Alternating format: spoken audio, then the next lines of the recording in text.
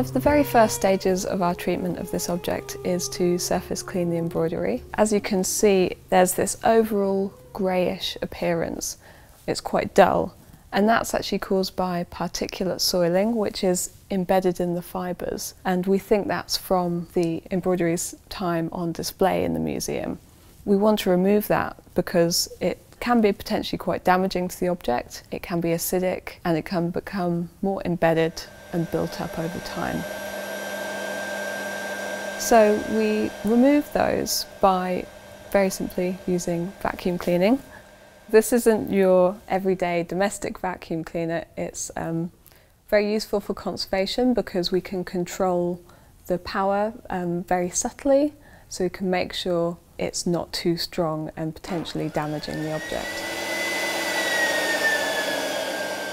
We use a very fine nozzle with nylon mesh over the end. We actually vacuum through these very fine nylon meshes. As you can see, they're quite small, so we just vacuum a small square area at a time. The main reason you use such small squares of net is because you have to be able to hold that net down with one hand while you're vacuuming with the other.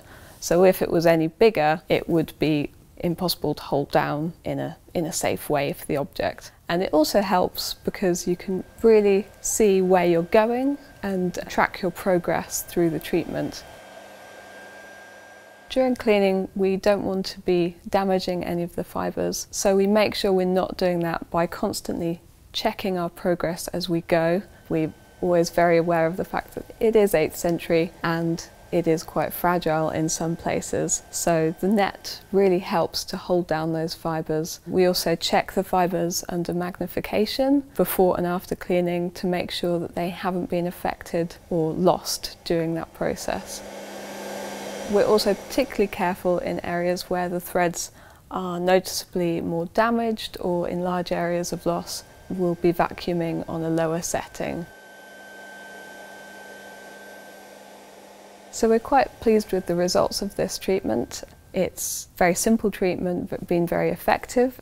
As you can see in these areas that we've already cleaned, the silk embroidery is really much brighter. You can see colours that you couldn't see before. They're much more vibrant. The reflective properties of the fibres has really come out and it literally shines. So it's fantastic to be able to see that again. So far the cleaning treatment has taken about 13 hours to do just a third of the object. So we have a few more hours to go before completing this stage.